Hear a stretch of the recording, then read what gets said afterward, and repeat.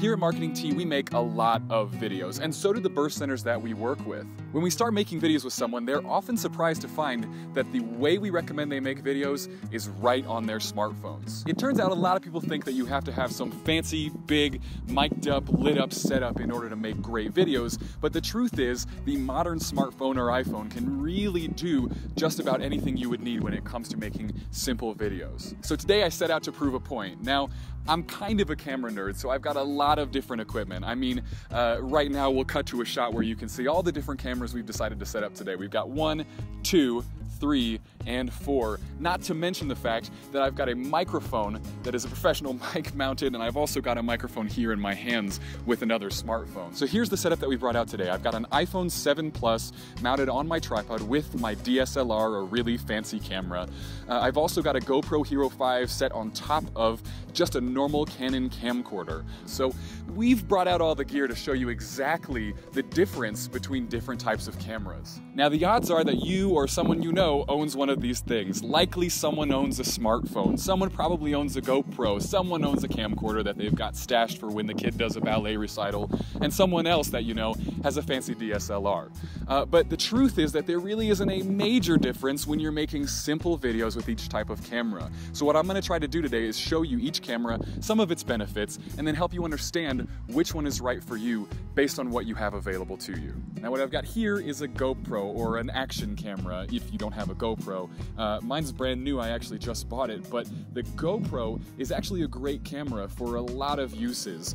Pretty much anything I could do on an iPhone I can do on a GoPro.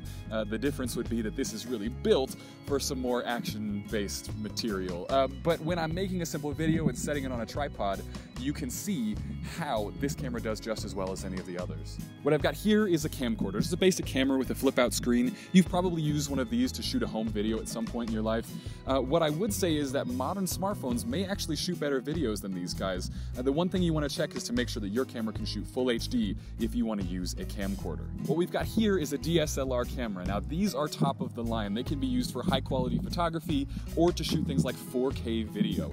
This is what the professional that you hire brings in when they come and make a video with you. However, I don't find these cameras completely necessary for making simple videos like this one. In fact, right now, you're watching on the iPhone, and that's primarily the camera we're going to use for this entire shoot, because when you're making a simple video, the iPhone's simplicity is going to outclass the DSLR. Now, DSLRs are great cameras. If you have one, and if you love shooting photography and you think you could learn some things about videography, this is a great camera to use. I highly encourage using a DSLR camera. But I don't think they're necessary for simple videos. And last, and probably most important for making a simple video, is the iPhone, which is actually what you're watching right now. I've also got a second iPhone acting as a microphone because it's kind of a windy day.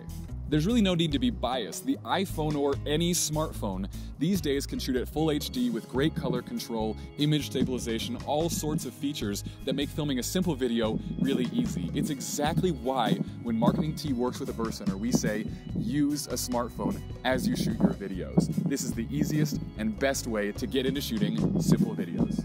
So there you have it, the differences between 4 of the major types of cameras that you might have available to you. The truth is, any camera is going to be great when you're making a simple video. So just get out there and start making videos for your business.